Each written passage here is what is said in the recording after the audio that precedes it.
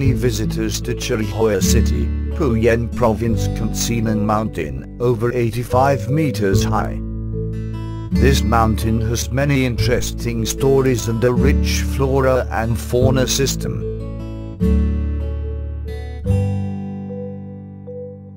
Someone says that the mountain adopts this name because it looks like a swallow with its wings spreading. Nun means swallow. However, the mountain is written in some documents used it to be an islet Chirihoya Bay, home to numerous swallows. As time went by, the bay was turned into a plain. Nun Mountain used to be covered with luxuriant trees, and thus attracting so many swallows, storks and monkeys. The monkeys here were so clever that the French named the mountain Montagne des Singes, Monkey Mountain. However, when there were a lot of battles happening here, monkeys, storks and swallows took turn to leave the mountain.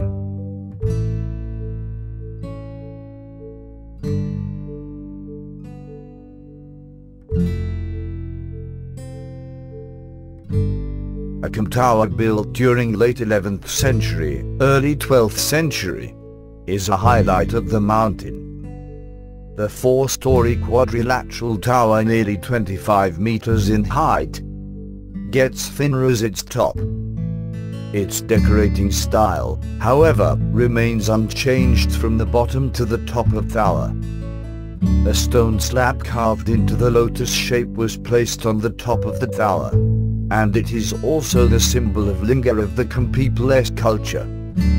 Unlike other camp towers in Bindin, Karnhoa, Pain Rang or My Son, this tower has simple interior without decorating patterns.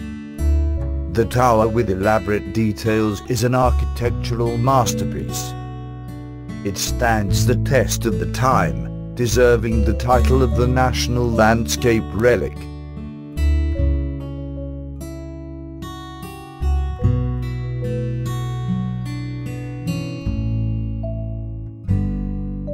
When you reach the top of Nan Mountain, you can see the panorama of Chirihoya City and the Darang River with 4 bridges.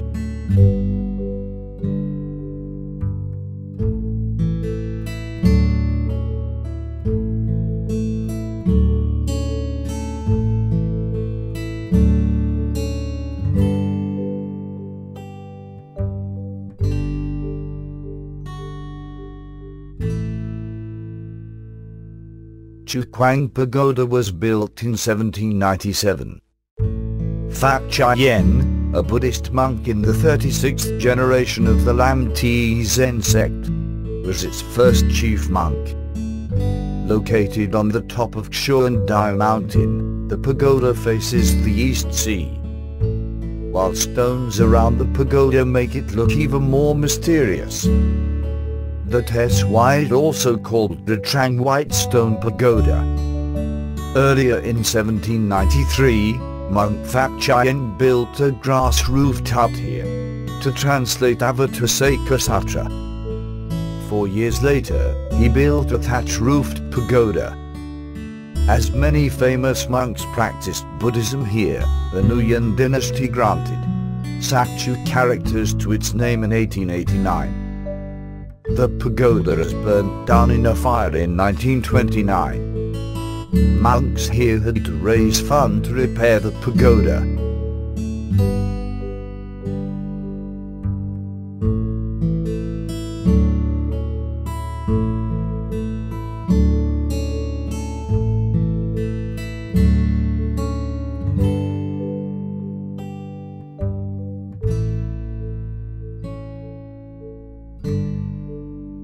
This can be said to be a precious object of Chukwang Pagoda. This bell weighs 330 kilograms. Monk Phu Ngu had it cast in the capital of Pugshuan and brought it here.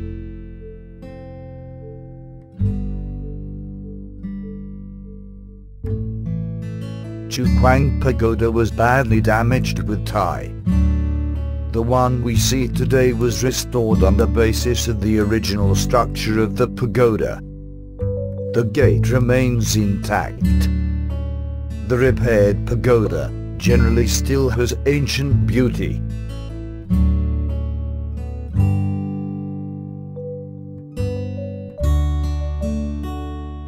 In particular, the tower garden is part of the old structure of the pagoda. As the pagoda keeper told me, the remains of chief monks of the pagoda are worshipped here. Each stupa has its own scale and height. All of them have subtle patterns, bas-reliefs and statues of animals. The garden of stupa can be said to be an important part of the Trang Chu Quang Pagoda.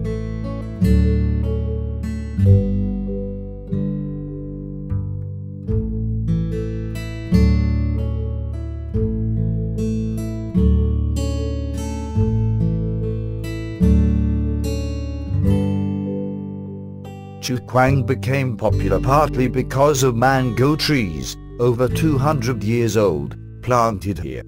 Legend has it that in the Nguyen dynasty, a mandarin dropped in the pagoda and had a chance to taste a mango of the Trang. He told the king about that tasty mango. Since then, monks at Chu Quang Pagoda offered the king their mangoes every year.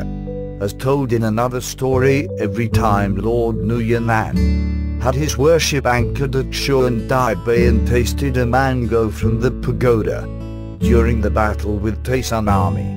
He loved the amazingly sweet mango. Mangoes from the Trang Pagoda, together with Lanzan's in Quang name, became precious fruits for the king. These mango trees are over 200 years ago.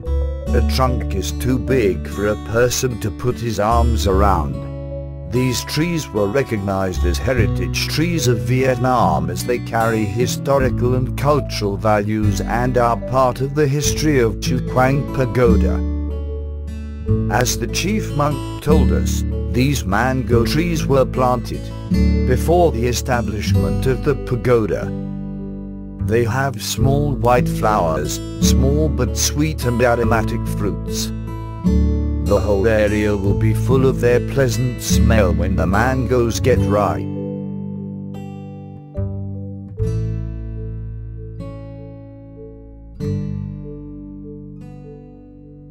Phu Yen is famous for unspoiled poetic beaches and bays.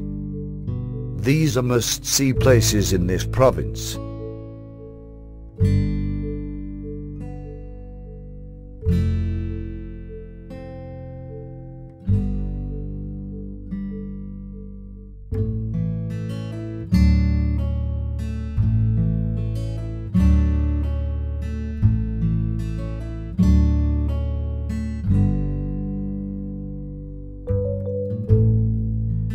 Located 55 kilometers from Cherry Hoa City, Chuan Dai Bay is a scenic spot of Phu Yen. We will get on aboard to admire the beauty of the bay.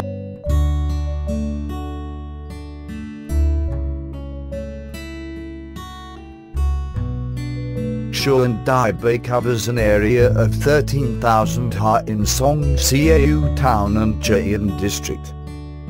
It is surrounded by mountains. The bay has a lot of gorgeous beaches whose pure beauty can enchant any visitor.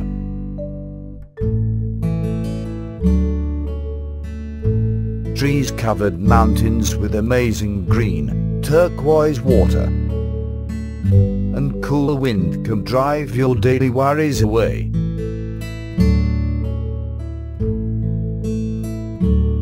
Chuan Dai Bay can still keep its unspoiled beauty. We can see a lot of cage systems where people raise fish and shrimps along the bay.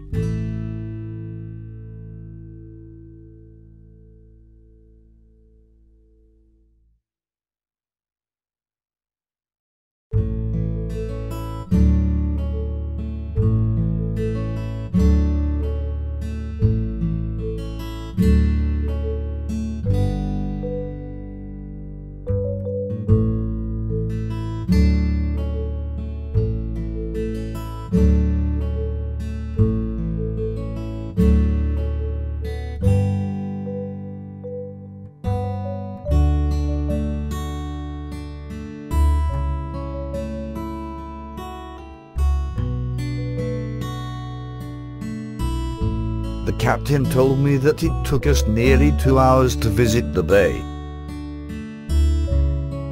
We don't have to worry about big waves because the sea is really calm here.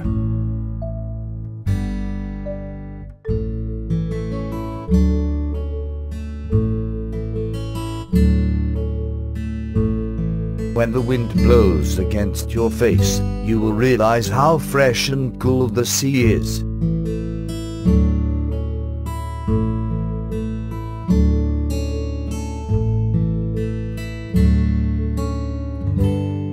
Yen Island, home to numerous swiftlets, is over there.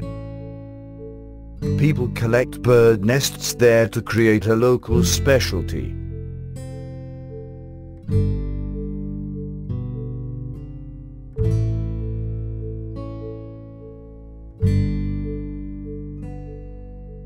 Seeing a sand hill here is out of my expectation.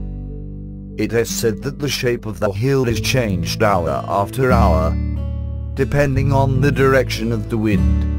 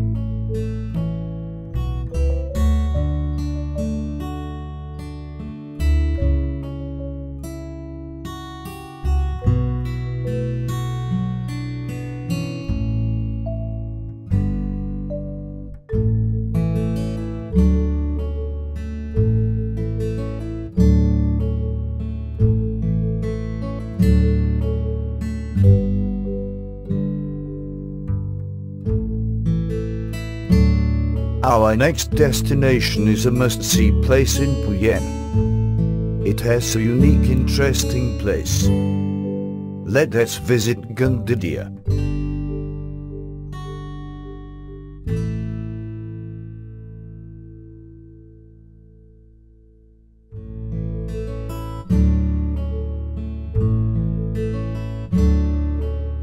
Gundidia is a masterpiece of nature. The basal rock with special shapes can enchant any visitor to the site. According to studies, these basalt rocks were formed during the activities of volcanoes in Van Hoel Plateau, about 30 kilometers from here. 20 years ago, laves spewed from the crater to the coast. It got frozen immediately because of the cold water of the sea. The newly formed rock cracked, creating vertical hexagonal columns in a row.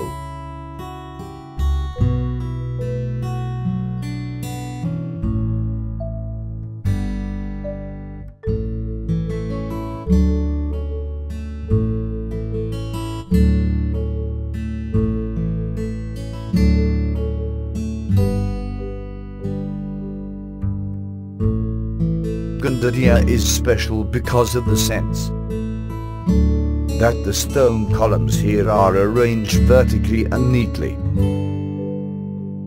From a distance, they look like piles of dishes.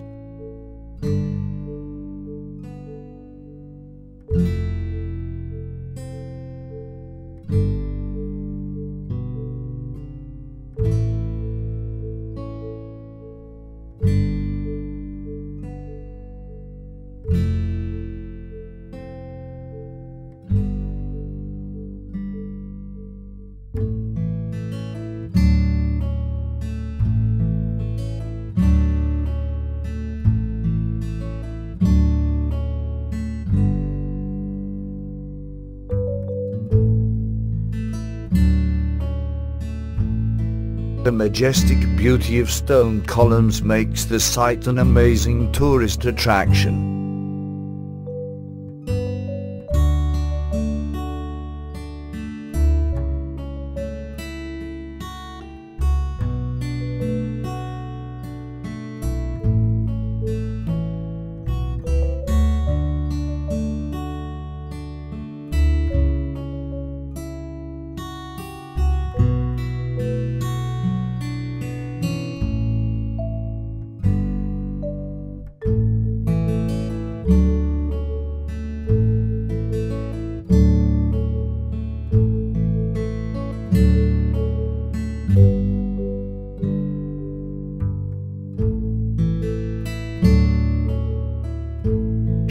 Dai Bay, apart from its scenic views, is where locals practice aquaculture.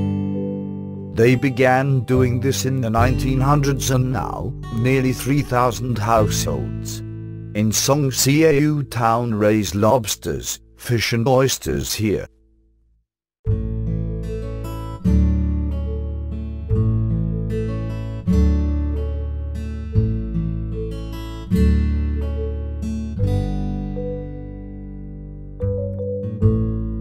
Local life gets better thanks to the shrimp farming for export.